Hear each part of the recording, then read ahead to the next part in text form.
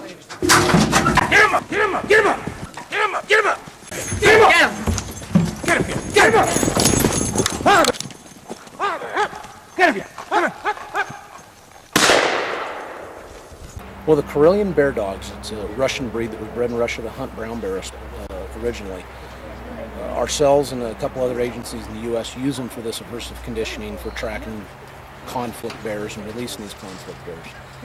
Their job is just to annoy the bear to no end and encourage the bear to modify its behavior or to leave the area.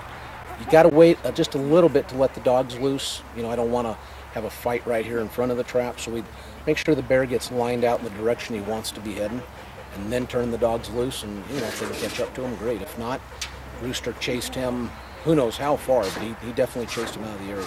And a bear like this, if we were to move him 50, 60, 100 miles away, it's just a matter of time before he comes back, usually a week or two.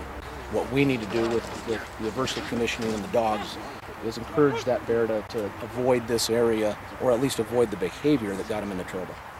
The bear learns to associate that area with the behavior, with this really bad experience, which encourages him to either change his behavior or to leave the area.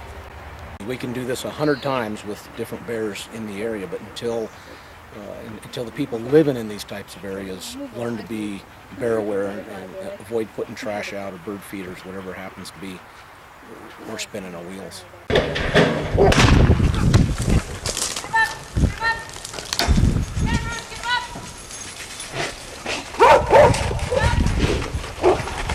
Get him up there!